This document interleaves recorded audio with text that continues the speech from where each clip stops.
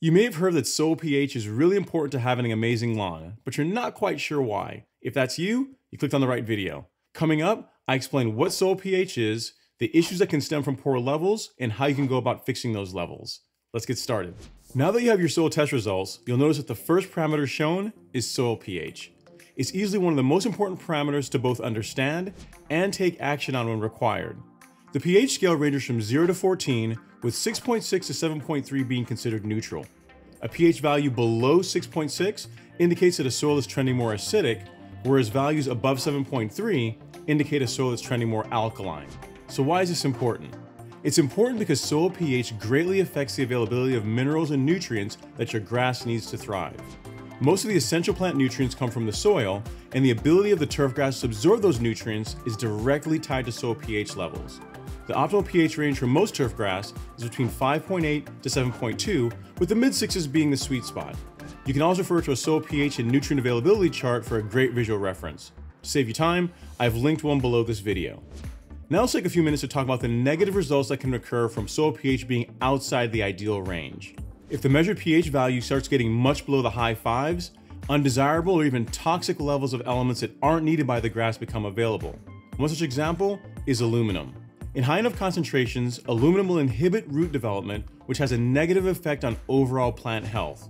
Fewer roots means reduced capability to absorb water and the desired nutrients, both of which will make our grass more susceptible to disease and harm from adverse environmental conditions. Too much available aluminum can also react with the available phosphorus, creating aluminum phosphate.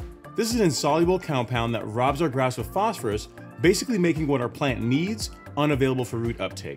Another important negative of low soil pH is that the ability of healthy microbes and bacteria to break down organic material and to release nutrients in a form that can be absorbed by grass is severely reduced.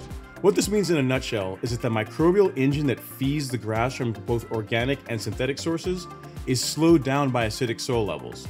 A pH between 6.6 to 7.3 is ideal for the microbial activities that contribute to the availability of nitrogen, sulfur, and phosphorus.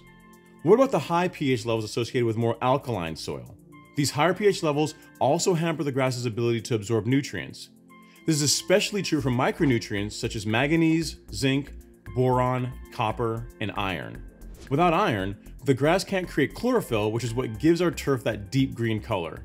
If this iron deficiency continues for long enough, it can lead to a condition called chlorosis, which causes the grass to become yellowish in color. Definitely not what we want for a visually pleasing lawn. Now you have a basic understanding of what soil pH is and the harm that can result from it being outside the ideal range. So what do you do if your soil test results show that your pH levels to be outside this ideal range of 5.8 to 7.2? How do you go about fixing the issue? If your pH levels are on the low side, meaning your soil is acidic, you'll want to add lime to raise levels. The lime used for adjusting soil pH is commonly available in the form of a calcitic carbonate, also known as calcitic lime, or calcium magnesium carbonate, also known as dolomitic lime. Either one of these is going to work for raising soil pH levels. Now, what's the difference between the two types of lime? Well, dolomitic lime is substituted for calcitic in situations where soil test results reveal low magnesium in addition to low pH.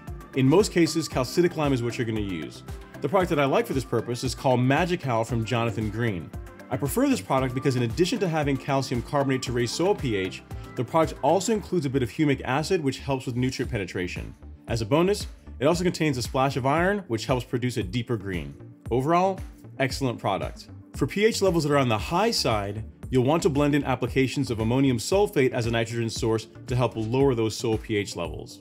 Elemental sulfur is also commonly used for lowering soil pH because as it breaks down, it creates sulfuric acid. The product that I prefer for lowering soil pH is also from the Jonathan Green Magical line. In addition to containing ammonium sulfate and sulfuric acid, this product also contains 6% humic acid, which, again, is going to improve nutrient penetration in the soil. Both Jonathan Green products cover up to 5,000 square feet and need to be watered in after application. Accompanying this video, I'll have links to both products. Now, it's important to note that both of these bags look very similar. If your goal is to raise soil pH levels, you'll want to use the black bag. To lower soil pH, get the purple bag. Once you apply it, I recommend testing your soil 3 months later to see how the soil amendments are affecting levels. Keep in mind that depending on where you're starting, it can take a while to get your soil pH into that optimal range. The time required for the amendments to take effect is often dependent on the soil's ability to buffer against or resist change.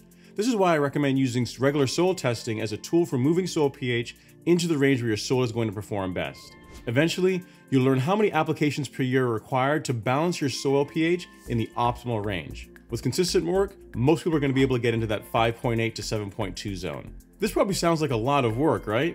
Well, it is, but it's also totally worth it because balancing your soil pH is going to greatly improve the performance of any fertilizer and soil amendments that you happen to be applying. This ensures that you maximize the quality of your lawn and the value of your money. Well, there you have it. What soil pH is, the issues that stem from poor levels, and how you can go about fixing those levels. If you found this useful, be sure to like and share this video, and if you're not yet a subscriber, consider subscribing. If you have any questions, leave them in the comments below. Until next time.